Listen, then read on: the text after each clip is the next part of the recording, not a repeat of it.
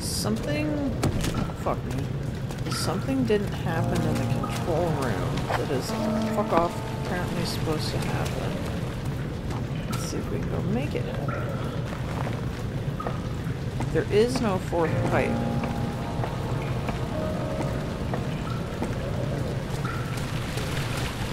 So what is that about?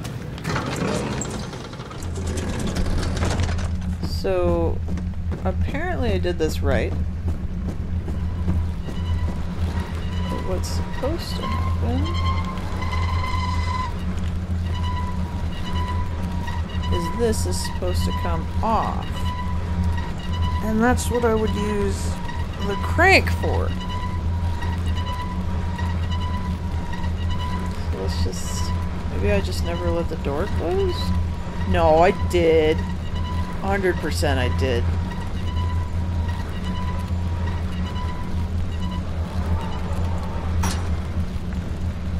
It's closed. No. So there's something I haven't done. This is correct. This is exactly what's in the IGN guide. So something's not right.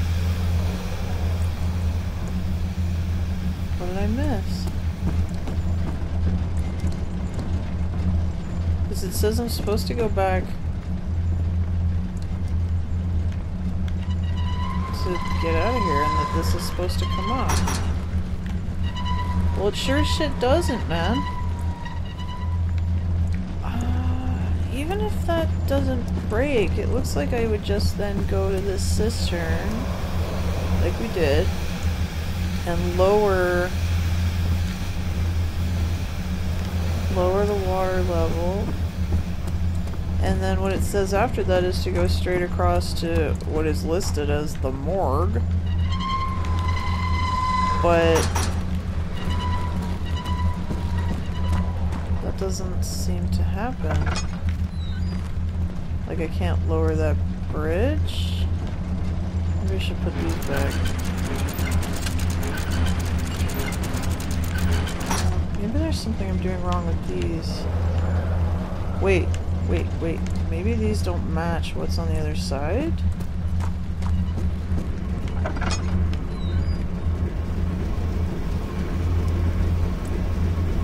Maybe? Because these are locked, right? Yeah, so I don't know if I'm going to be able to emulate that, but let's give it a shot. So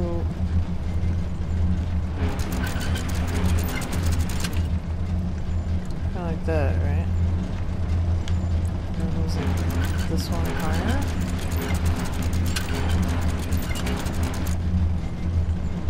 Fuck, that doesn't work. Fuck me.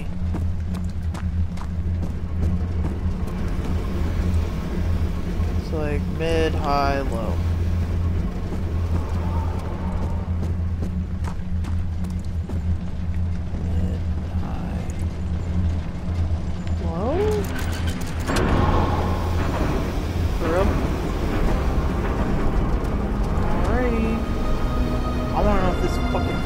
On.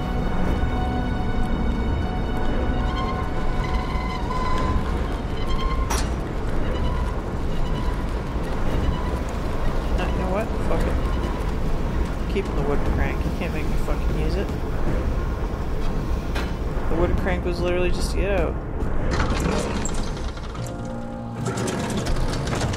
Okay, so then this is gonna work, right? Alrighty. I got sandbagged by sandbags. And this shit's still fucking broken.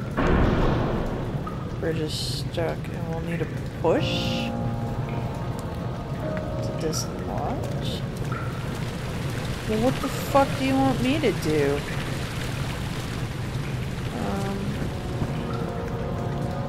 What the fuck?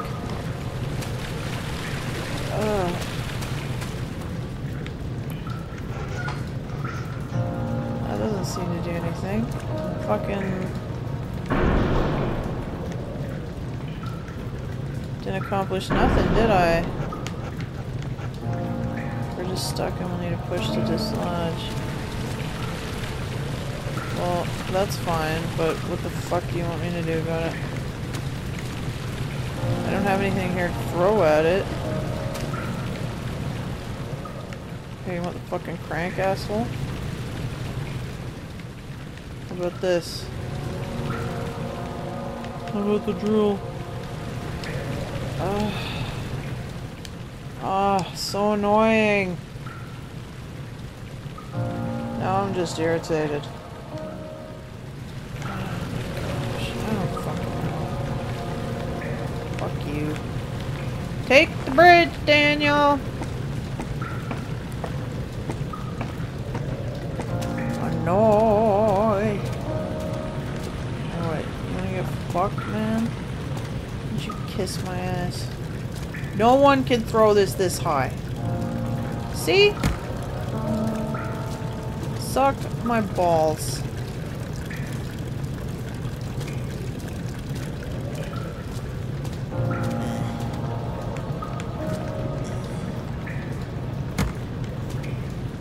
The fuck do you want from me? Can't even hit the dang thing. The human being can solve any problem. Cereal! Come on, dude. I have to at least try this. Oh my goodness, right?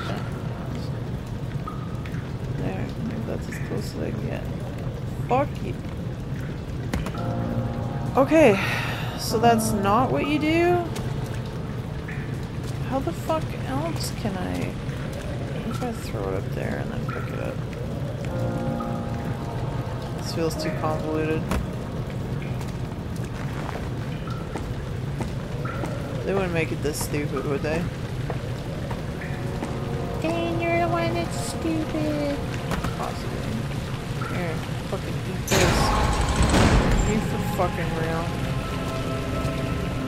Whatever, Sweden. Whatever. In the morgue, oh. Do you see, Daniel? Do you see? What? The shadow. It has? For now. Come, let's get this out of here so we can get some peace. Yes, let's. Where to? Just down the corridor, to the morgue. Are there more dead men there? You did well, Daniel. Come, let's get going. This is bad. Now that I'm crazy. Writing Alexander. Who the fuck wrote that last puzzle? Alexander along with Daniel makes up the foundation for the entire story.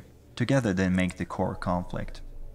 There was a lot of background for this character as he is in a sense the villain, so I wanted to do everything that I could to make him likable and have people sympathize with him.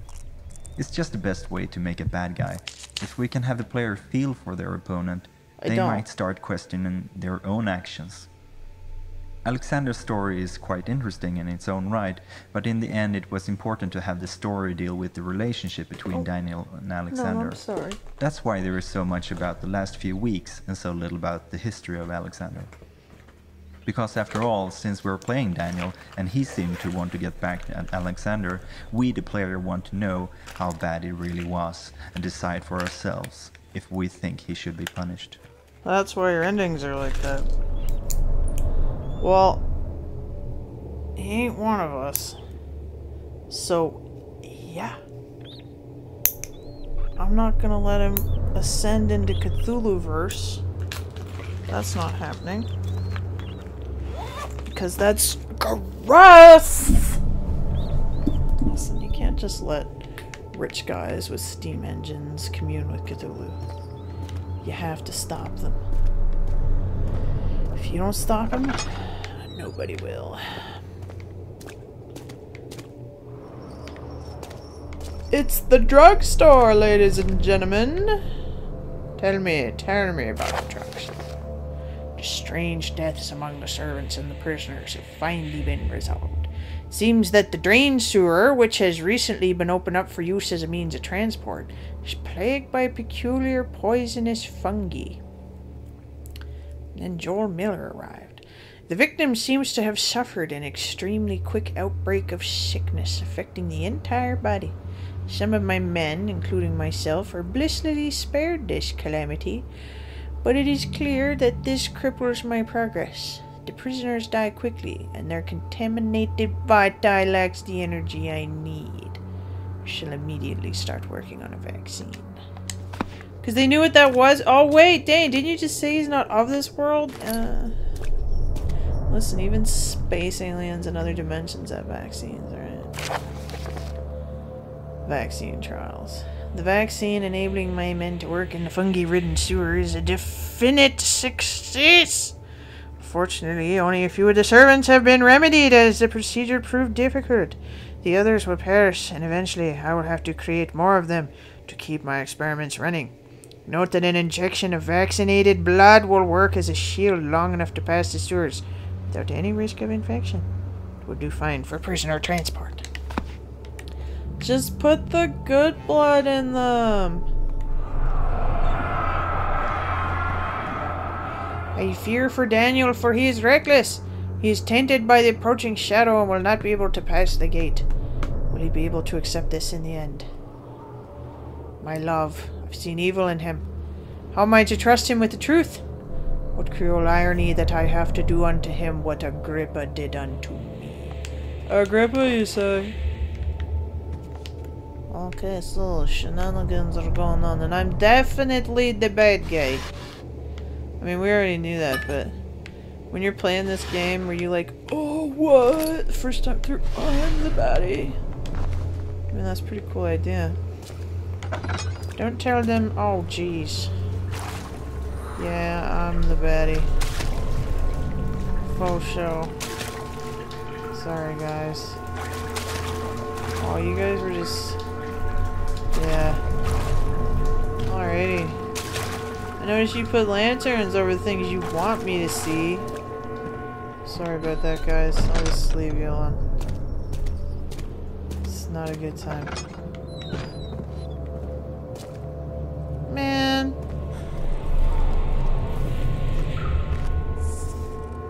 Jeez. Alright, don't look at them. Give them some private... Oh, fuck! There's nowhere to go.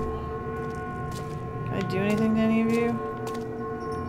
Do any of you work? Nope. Okay, let's just, yeah. As with the cistern, this takes the player closer to Daniel's dark past. It was important here that the corpses did not have the normal gory shock value, but was more true to reality and disturbing. We really wanted to approach this stuff with respect and not just show it in an exploitative fashion. I hope that shows when you play the game. Well, their dicks aren't hanging out full on in my face, so I think that's fair enough. I mean, that's a dick, but it's not like... I hear you breathing, Daniel. Do you hear me? Have you changed your mind? Are you talking to me from the basement, dude? Because I gotta tell ya... Body is stiff from rigor mortis and it can't be older than a day. Can I do anything to him now?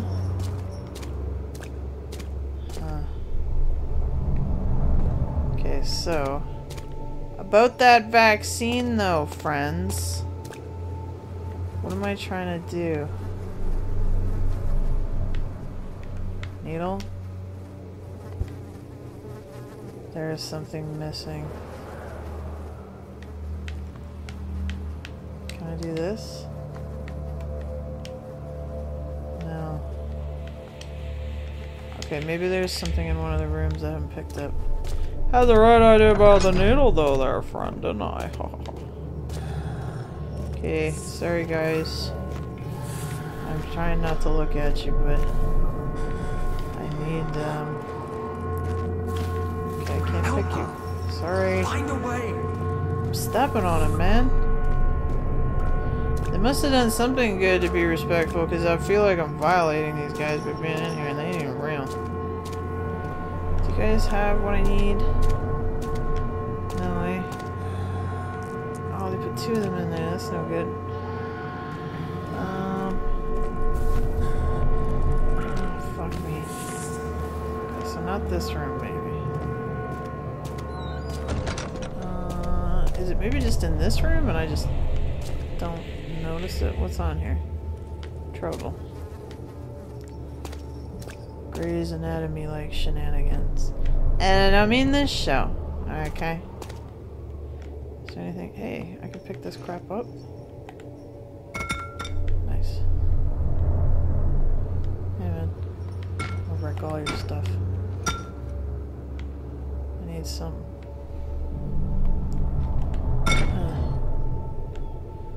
Okay, no good, no good.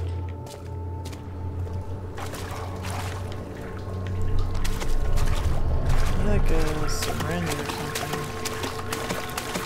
So I got the needle head, right? But I don't have the... None of these poor dudes seem to have anything. And yet these rooms seem pointless.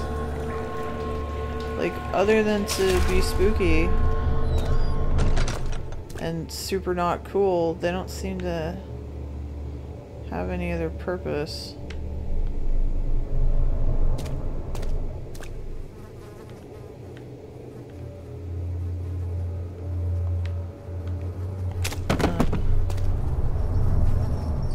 Light it up, maybe it'll tell me something.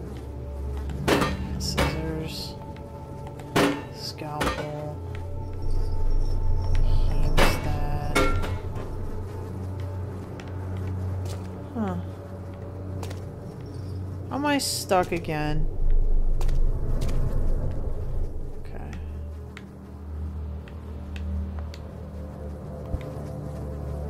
There's something missing. Well, what could it be? Laudanum? Combination doesn't work. Drill? Combination doesn't work. Glass jar? Combination doesn't work. Can I drill this guy? Oh! I don't want his brain sauce. Come on, man. Can I use... Oh, I thought maybe I'd collect the blood. Something missing. What? You want this? No, eh? You don't want the needle? And you really don't want this. Blood cannot be injected without the proper tool. So, well, that's what I was on the friggin' prowl for. What's back this way? Oh, I completely forgot there's this whole other section. Oh, well. Dang, man. Here. Light it up. Light it up and then immediately run away. Oh, tell us about it. Oh, come on! The flashback of the guy trapped is actually inspired by true events.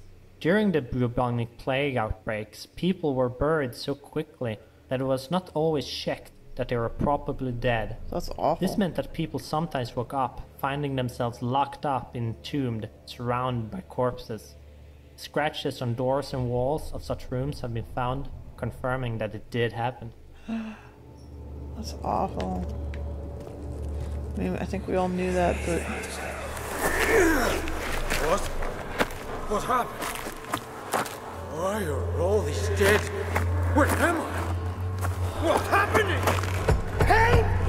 Anybody! Help! Sure. My throat's bothering me. I had this... 3 days. Oh, dude. This is ridiculous. Why doesn't someone come to this room? Hey! Anybody! Am I all alone here? Help! Help! I'm so tired. If I sleep, will I wake from this nightmare? If not, I pray my heavenly Father father will take me in my sleep. That would be crazy. The buggos. That's no good. Dude. Ugh. This game is all atmosphere, I had this sequence in this novel I wrote when I was in my teens, which unfortunately I wrote longhand, which means it's fucking gone. But there was a sequence in it where the protagonist or whatever, they fall into this pit, and it all takes place inside this mountain, right? So they fall into this pit filled with water, bodies, and I have this very shut up, Dane. This very like descriptive section where the protagonists are working together in the water. Sorry, I got something in my eye. Trying to push the bodies together and then sort of lash them together with their clothes and build like a dead people pyramid to get back up to the opening and get the heck out. No. Gross. Kind of a cool idea to fall into like a body disposal pit, but you know how they tell you if someone's drowning and you know, swim out to them, that's a bad idea, because what are they gonna do? They're gonna push you under, because while you may float, weight is a problem. So I don't think you can just stack a bunch of dead people together, especially considering that one of the big things that makes you buoyant is the air in your lungs, and just climb that shit all the way to the top. Oops. Considered taking a stab at rewriting that book. It was kind of... Never get it completely because I don't even know where the hard copy is. Can I have this now? Do you need the jar now, maybe?